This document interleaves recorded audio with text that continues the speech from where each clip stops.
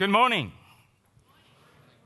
They wanted to get you back to basics, so they gave you me. I'm a simple guy, not very complex. I'm going to be doing 18% presentation, 18 minutes presentation. And I prepared it for 63 years. So you better listen. I'm the wise guy, I'm the old guy. Have you ever heard about the Daruma doll? The Daruma doll is what the Japanese do when they start a new project. Then they pick up a Daruma doll and they paint one eye. And this doll is looking at you until you're finished with your project. Then you paint the last one. So let's get started. If you steal another person's time, you're as big a thief as one who steals another person's money. That is what my father said to me. And he taught me the value of time. So, my question to you, do you steal from yourself? Do you waste your time? Do you waste other people's time? Then you throw away money. You throw away values. So I'll tell you my story. As I told you, I'm an old guy. I've been working a lot through all my life. And I've been through a burnout 3 times in my life. The last one was 2 years ago when I met a wall. I was starting vomiting before I went to work. I was starting hyperventilating. I had to leave meetings because I was fighting to do all what I thought was expected from me. And my body started to flight. You always have this choice, fight or flight. My mind was fighting, my body was flighting, so I had to see the doctor. The doctor put me on a sick leave for 3 months, gave me medication for 2 months. I went to a coach and we started working through my childhood and see why do I always have to say yes to what I believe people expect from me. So I managed to get through this and change everything in my life very shortly. The other day, I made a test. You know, they have this test on the NRK, the radio station, the TV station has some programs about happiness in life. And I did this test to see how happy am I with my life. I'm an 86%er.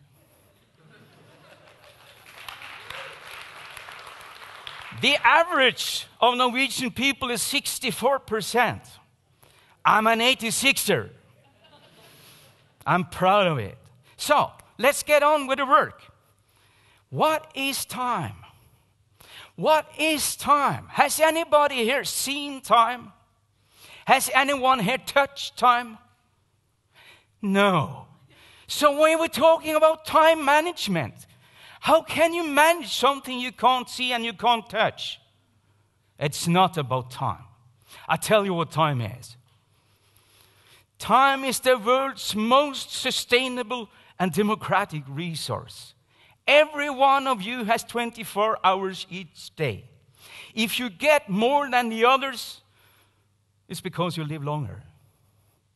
So it's a resource. Time doesn't fly. Time comes. It comes all the time. So there's a rule of 24. You have 24 hours. And time and life is not life is not about time. It's about what you do, what you fill into that time, as long as you're on Mother Earth. So I have a rule of 24. I divide it in 3. 8 plus 8 plus 8. Go on. Work, 8 hours work, 8 hours relaxation or refill, and 8 hours sleep. What is this? Work is where you pull out your energy to solve problems. Relaxation, what is that? It's refill. Reading a book, walk in the woods with your dog, play with your children, make love to the one you love, listen to music, go to theater, everything. You have to refill what you empty from your creativity, from your energy. And then you need to recharge your batteries. You have to sleep. So this is a good mix. So I also have a success formula that I learned from an old friend of mine. Let's go for it. 24 times A times S gives R. And you can guess, you're all working with mathematics and so on. You know this. There is one constant. Come on. 24 is time. It's a constant. A is a constant. S is a variable. And of course, R is a variable. So let's see what this is. 24 is, of course, time. This is my remote control today. I do like the dog whisper. So A, what is A? Activities, of course. That's what we fill our lives with. And I will talk about why is A constant. S, skills, improving our skills. And R is, of course, the result. So let's talk about A. A, activities. You have to prioritize everything you do in your life, and especially at work. Especially at work. A, activities are tasks that lead you directly to your goal. So, do them. Do them now. Next, B. B, activities are activities that support your A activities. My activities in my office. I am in my office now. This is where I work.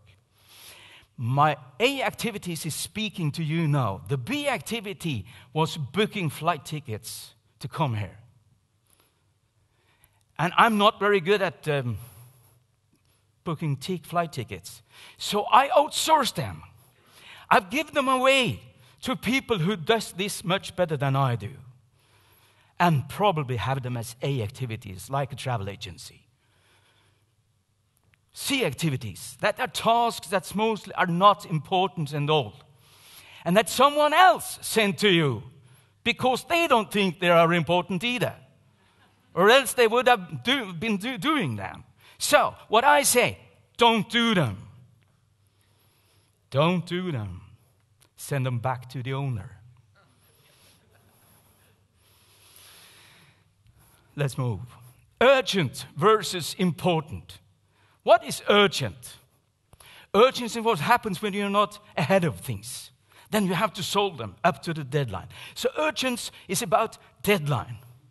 But important is about values. So, there's a rule about that. Never do unimportant things until you finished the... No, never do unimportant things until you finished the important things, if ever. Improve your skills. You know, that was a variable in my formula. Improve your skills. Focus on what you're good at. Become even better at what you're good at. And forget about those things you're not so good at. Why? Because you achieve more by focusing on what you're good at. And it will take a very long time to be better at what you're not good at. So, focus on the important things. Let's talk about email. Who loves email? I don't. I promise you, I hate it. Try to be email smart, and there are some scary facts. Come on, one by one. 144 billion emails every day in the whole world. Nearly 70% of them are spam, garbage, rubbish. 28% of the workday is used on email. The numbers come from McKinsey. I believe those guys. And 30 hours per week you're using on email or electronic tools to find information and find experts and so on. So, what's your business title? Is it email reader? How? Come on. You're using 13 hours each week reading email. Are you email readers? No. Go back and look at your business card and start doing what it says. Email is where knowledge goes to die. Now I will talk a little about social media and a new way of working. Everybody's talking about social media. Internally in IBM, where I work, have my daily work, we are using internal social media more and more instead of email, because email is from me to you. Social media are about jungle drums. The first social media was jungle drums. One guy in one village tried to send a message to one guy in the other village, and the whole village and all those in between got the same message. That was knowledge sharing in open dialogues. Open dialogues and crowd thinking is so much faster than email. Working only in your email inbox is like driving a car with a handbrake on. So kill email before it kills you. It nearly killed me. Be email smart, one by one. Sort email by importance. Blue dots in my email. I have blue dots showing that this email is only for you. And I prioritize them. Then I have some blue dots which is half full that says, this email is for me and for others, typically a work group. And then I have these circles. Come on, bring them on. And I kill them. I delete them without reading them.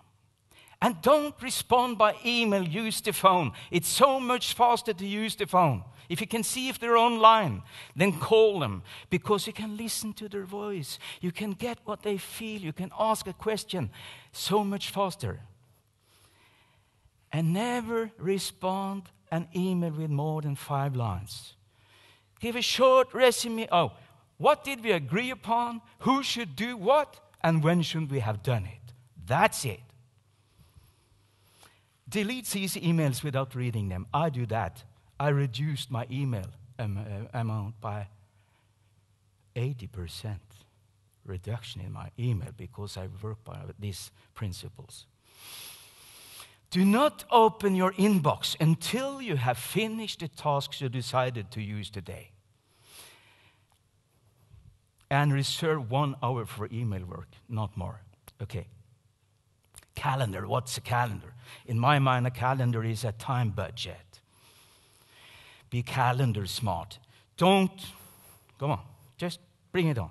Never book all the time in your calendar. You can't book 100% of your free time in the calendar. Always leave 20% for fire alarms. Then you have planned for those things that was not planned. See? Book time for meetings and don't have meetings that is more than 1 hour. Book time for important tasks. That is what you do. Book time for important tasks. Book a meeting with yourself so you reserve that time. Always have a to-do list. And reserve a fixed day for internal meetings. I only have internal meetings on Mondays. The rest of the week I'm free to do whatever I want, but most of the time I spend with customers. I even spend time with customers from my home office because I work digitally. So I don't go anywhere. Be planning smart. I know you get the trick. Come on. Plan next year on this year's last day. What is that you do on New Year's Eve? Next year I'm going to be slimmer, take off 10 kilos. I'm going to stop smoking. I'm going to work out. I go and tell my wife that I love her. I do it a lot more and so on. That is not a plan. That's a dream. It's a plan when you put a date and a number on it. If you say, I'm going to take off 10 kilos and I reach that goal 1st of July, then it's a plan. And then we do the same every half year. Every quarter we do the same. We do every month. We review the month behind and plan the month in front of us. We do it weekly. Yeah, you got it. We do it every Friday. We do it every day. We also do a review.